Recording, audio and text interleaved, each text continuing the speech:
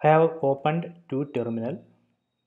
In first terminal, I am going to open Python 2.7 shell. In second terminal, I am going to open Python 3.5. Okay. In Python 3, we can use print statement like this. Print hello, comma, world, comma, separator. Here I am going to use separator equal to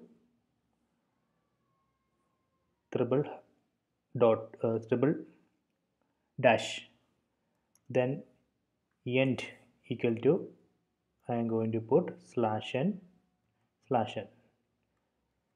Okay, then enter. You can see that it printed like this. So separator it's used 3 dash and end. By default end is new line, but here I added two new line character. Okay, so let me try to use same print in Python 2.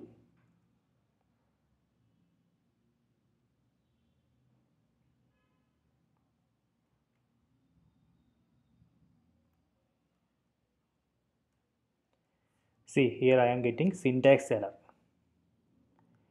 So that is because in Python 3, if you type print and press enter, you can see that print is a function. In Python 3, print is a function. But in Python 2,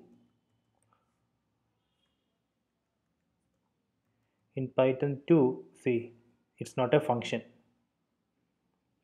Okay. So if you want to use this feature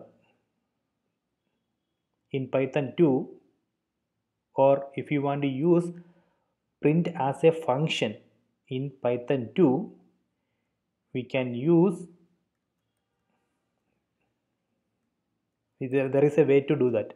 That is, we have to import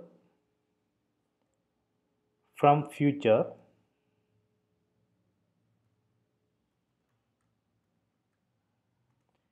import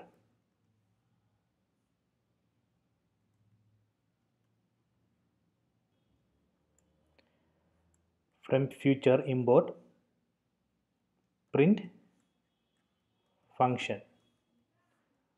Okay, so I have executed this statement.